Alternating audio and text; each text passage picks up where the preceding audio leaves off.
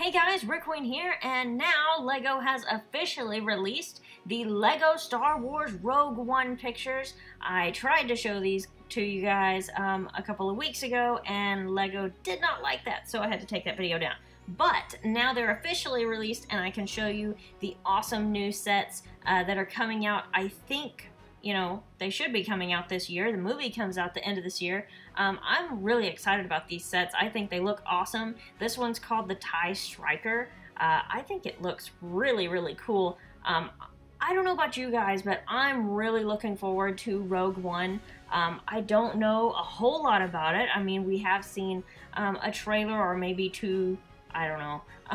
But I think it looks really cool. Now that we've seen the Legos for it, or the Lego sets for it, and also they've released pictures of some of the other toys, so we kind of maybe have a little bit of an idea of some of the stuff that we're going to see.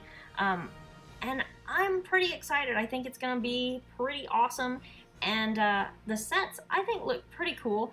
Some of them aren't as awesome as others. Of course, you know, we all have our favorite sets and everything, but I think they're all pretty good. And the next set after, I think it's the next one after this, in my little lineup here, let's see.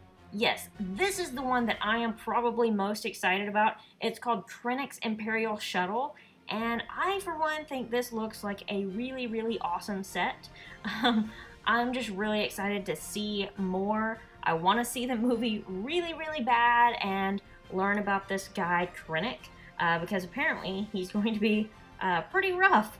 And then here's kind of the, I think supposed to be the female lead, Jen Erso, or Erso, I don't know how they pronounce it. Anyway, but it does look awesome. We have, you know, some buildable figures here.